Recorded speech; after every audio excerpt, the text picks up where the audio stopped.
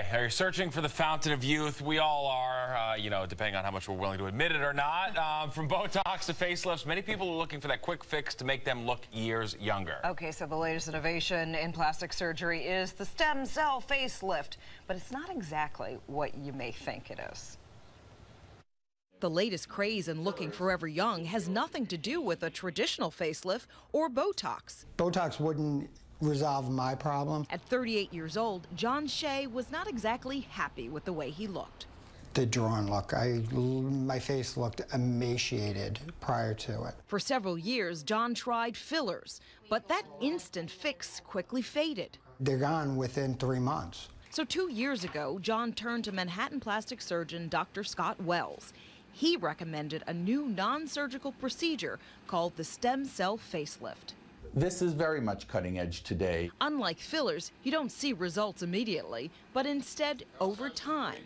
This is John 2 years ago, in fact 1 month after the procedure, as the lines in his face began to fill in.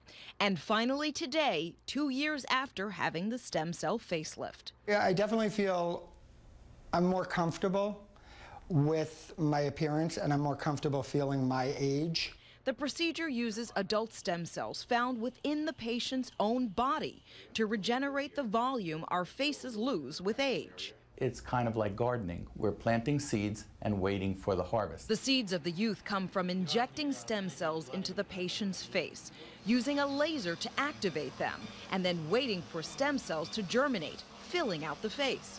Stem cells can be controversial, though, but Dr. Wells says in this instance they aren't. The procedure does not involve the embryonic stem cells from a fetus, but instead adult stem cells found within the patient's own fat tissue and extracted from fatty areas like the butt or thigh. So here we're really harvesting tissue that we've always been harvesting and enriching it for a patient's benefit. Dr. Lance enriches the stem cells harvested by a slight liposuction by whipping them.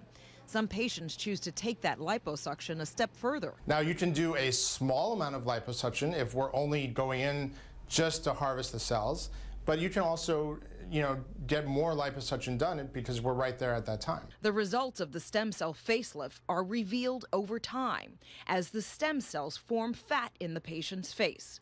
Wells says this process produces a more natural look. Patients, interestingly, sometimes don't think they've changed at all because the change is slow, kind of like the reverse of aging. Stem cell facelifts aren't just being used to reverse aging. 43-year-old Siegel McGorry had the procedure done to prevent aging. Nobody knows that I did this unless I tell them that I do this. I only get comments like, oh, you look younger, or you look refreshed. But not everyone is convinced that this procedure is the fountain of youth it claims to be. Dr. Robert Lavker is a stem cell biologist at Northwestern Medical. He says the stem cell facelift is possible, but there are no studies to prove its effectiveness. There's no proof that you've actually put in stem cells, that they are behaving like stem cells, that they're making a variety of different cell types, and it's very long lasting. No, there is no proof. There may be a couple of stem cells in there, but overall, I think it's being hyped a little bit too much. Still, for John Shea, the stem cell facelift gave him the exact results he was looking for. Right now, and for the last 2 years, I've been very satisfied. Okay, so as always, there is a catch. This procedure can cost anywhere between $10,000 and $20,000. But Dr. Wells says that it actually pays for itself over time because patients will not need regular Botox or any fillers.